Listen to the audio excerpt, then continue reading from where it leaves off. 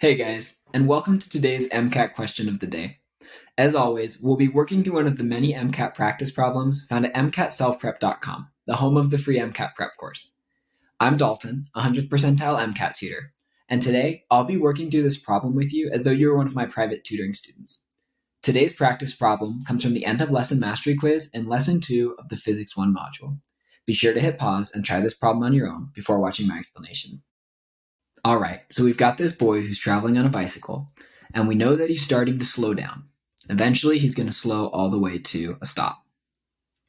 So when I'm working with a physics problem, one of the things I really like to do is basically look at what I have, what I know already, and where I'm trying to get to.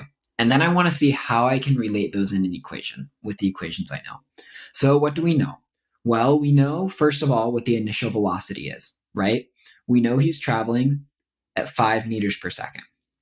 We also know what the final velocity is. We know that by the end of the problem, he'll be stopped. In other words, he'll be traveling at 0 meters per second. And finally, we know his acceleration.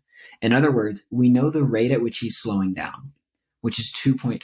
So remember, acceleration, we're used to thinking of it like in races, like in cars. We're used to thinking of it as speeding up. Acceleration can also be slowing down. It's just negative acceleration. So those are some of the values we know.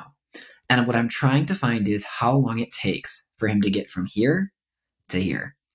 In other words, we're looking for time. So, do I know an equation that relates these things? Absolutely, I do. And that equation is this. Final velocity equals initial velocity plus acceleration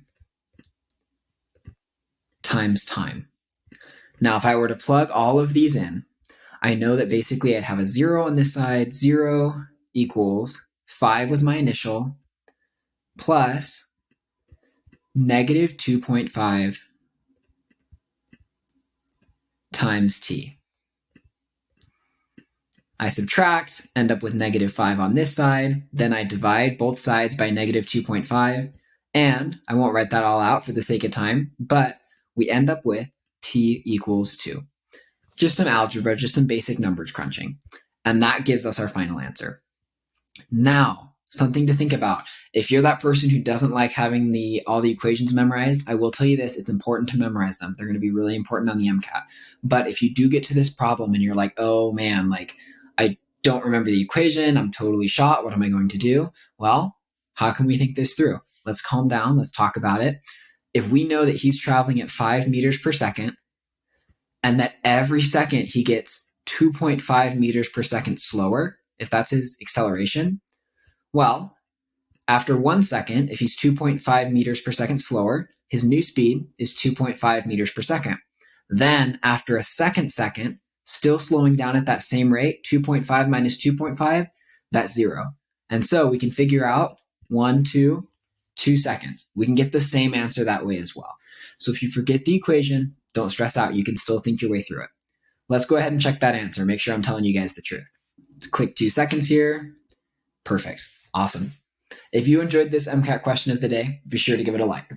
For more MCAT questions of the day, be sure to subscribe to this YouTube channel and enroll in our free MCAT prep course found at MCATselfprep.com.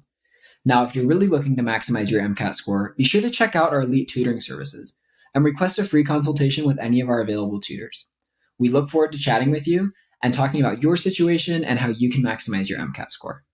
Look forward to hearing from you, and we'll see you next time.